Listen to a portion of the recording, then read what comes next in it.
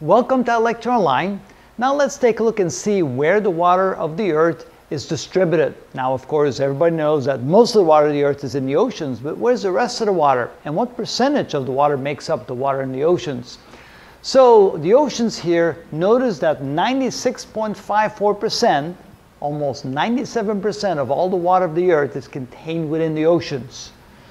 On top of that, the ice caps, the glaciers, and any permanent snow that are on top of the mountain ranges account for another 1.74%. So when you combine the oceans and the glaciers and the ice caps together, we're now at over 98% of all the waters contained within those two regions.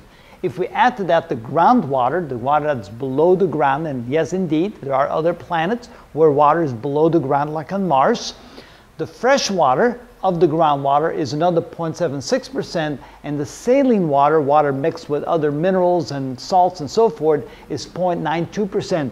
Adding all that together, we can see that 99.96% of all the water is contained either within the oceans, the ice caps, the glaciers, snow, groundwater, either fresh or saline.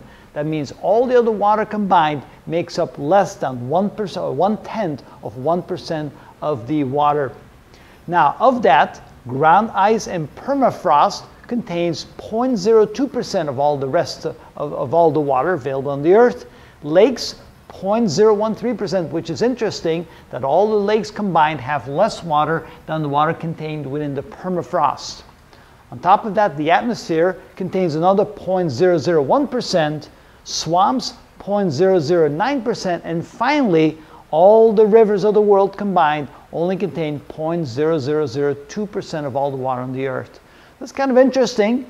We always think that the rivers have so much plentiful water, but it's only a very small percentage. Of course, the water in the rivers is constantly replenished through the hydrological cycle, but nevertheless, it's interesting to see where the majority of the water on the Earth is. But again, it's the oceans that cause us to have such a tremendous planet with such tremendous uniform temperature, climate that are very stable and very nice for us to have life on the Earth the way we do.